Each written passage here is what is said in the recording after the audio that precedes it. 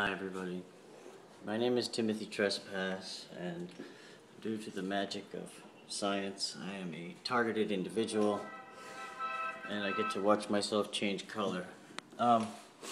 This video is just to show you that I'm in the kitchen of this apartment, you know, the empty kitchen, and I'm making a ghetto meal here. I'm making some boiled carrots.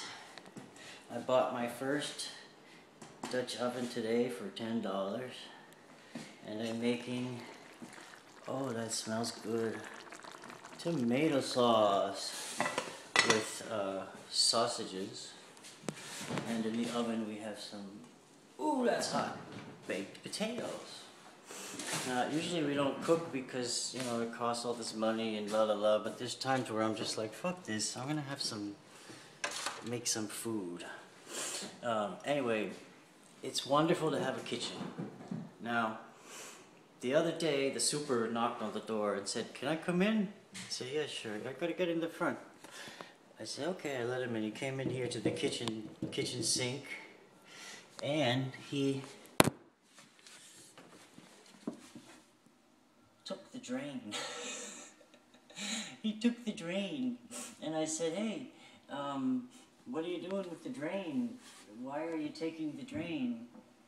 And he said, "Oh, we need it." And I said, "You're gonna put it back, right?" He said, "Oh yeah, we're gonna put it back."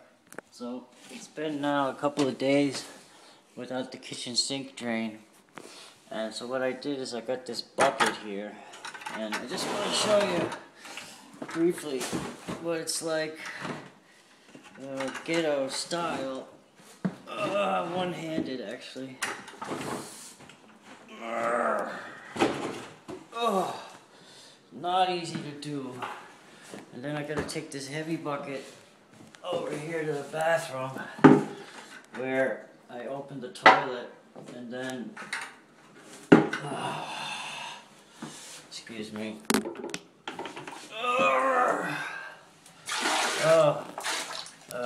Trying not to drop my phone, I show you that I'm pouring this water into the toilet.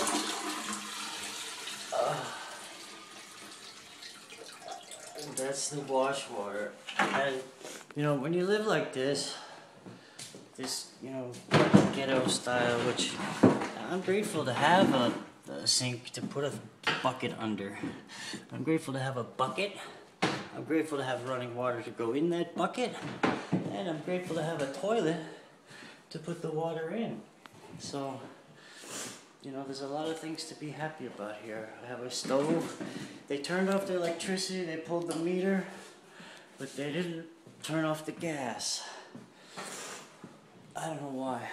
Anyway, so we're blessed. God has blessed us in many ways. Even though we don't have a sink drain anymore, the super came and took the sink drain, claimed he's going to put it back. It's been several days. They're not going to put it back, because they're going to renovate this apartment after they get us out. Anyway, that's my story. Thanks for watching. God bless you. And I hope that those of you out there who are watching this manage to get a warm meal and a dry, warm place to be. God bless you. Thanks.